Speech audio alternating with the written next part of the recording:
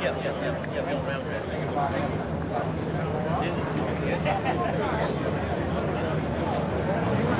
we've got Jim Sellers coming up.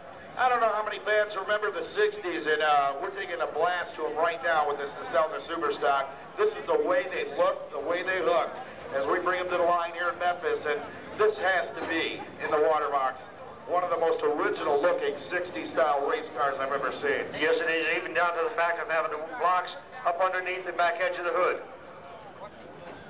And the hood being lit for more air intake, I believe, off the windshield on this machine. Yes, it was. There was a big negative air pressure area back there, and they needed to do something to get the heat out of the engine compartment, and that did it. That is the old Reliable 2, or clone of the Dave Strickler, Aaron R. Smith, 62 Chevrolet Z11 car. One of the original first 427 machines ever produced out of Chevrolet. That's very true. Most 62 Chevrolets were 409s, but there's a few 427s. Dave Strickler had one of the few.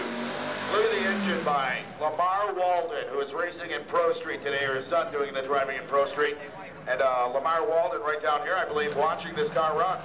That's true. He is down there watching him run.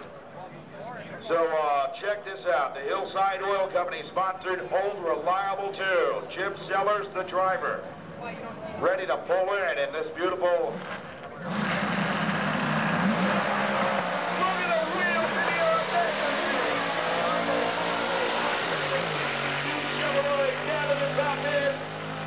They could do that yesterday's time, a 10:06 in war charge, and now we're going to the Underhog, the Texas Harley 62 Chevy. Don Smith out of Dallas, Texas. Again, look on the front fender. What does it say up there, Al? On the front fender, engine by Lamar Walden. Very true. Lamar Walden had his work cut out, sort of like Chuck Samuels does in the 90s here.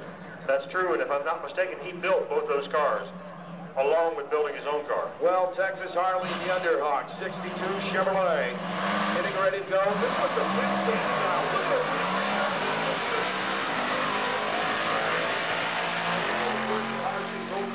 Superstockers. Don Smith goes down, trips the Winston side. Look at the time. 10:18, 100.